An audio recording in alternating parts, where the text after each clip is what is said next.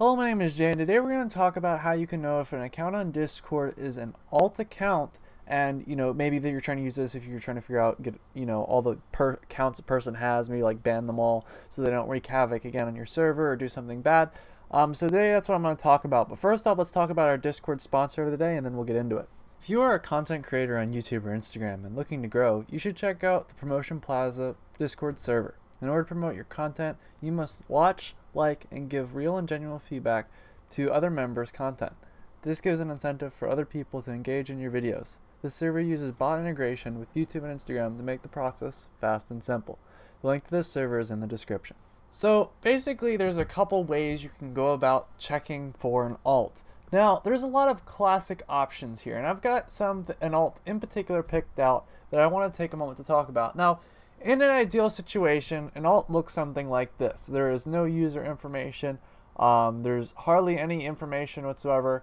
You have no hype squad, no nothing. You have a default profile badge, and that's about as good as it gets if you really get lucky and the alt is really simple. Now, on other hands, though, you'll see sometimes where people will just have a profile picture. It'll look similar to this account, and it will just have the profile picture of, I don't know, for example, some people like putting like pictures of trees, or a Discord logo, or just Minecraft block or something. They'll put something really simple in there. There will not be any additional information in here whatsoever, and there won't be any other information, especially when you go to mutual servers. If they're only on one of your servers, especially if you are on multiple that all kind of share the same player base. Since I own multiple, I'd expect this person to, if they were kind of a normal account, usually they're on 2 or 3 of my servers because they found through my YouTube channel videos, like in the description or whatever, and they've clicked on a couple of them and they'll join a couple.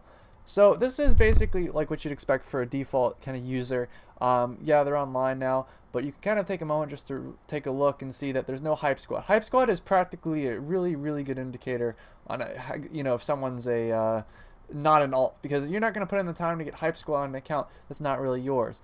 The profile picture is really simple and easy to do, so people will do that, and that's about as quick and simple option to make it kind of look official. But after that, you won't have any additional information, and you won't have any many mutual servers, and you won't have Hype Squad or Nitro. If you have Hype Squad, Nitro, or any social media, I would say it's highly unlikely. Now, for example, we're just going to take a moment to say that even if you do have social media, for example, you click on one of these and they have one, if it has 0, that's less likely, but it's still a chance. And you've got to take a moment to think about that, is that it's kind of likely if they've just put like 1 in here and nothing's on there and it kind of matches their name and that's about it, that it's kind of likely that's a possibility that's an alt as well. Like, for example, this is what my account looks like, and as you can clearly see, Discord partner, Hype Squad, and then of course you've got all the social media links. This account is clearly not an alt. So I guess that's what I wanted to talk about today, is that you've got a really good chance and option to pick out an alt. Now obviously you can also go through and check activity. Now activity is another thing you can go through and do. You can check to see how active it is. Now obviously if there's an alt, you're going to find out that one person's on at one time and another person's on at another time, and you're going to want to watch their activity, because if they're only on active for maybe a 1 or 2 couple minutes a day and they have all those other things, that's almost guaranteed an alt. So that's how you can pretty much pick one out in the wild when you're searching through it and coming through it on any of your servers. But without further ado, thank you very much for watching.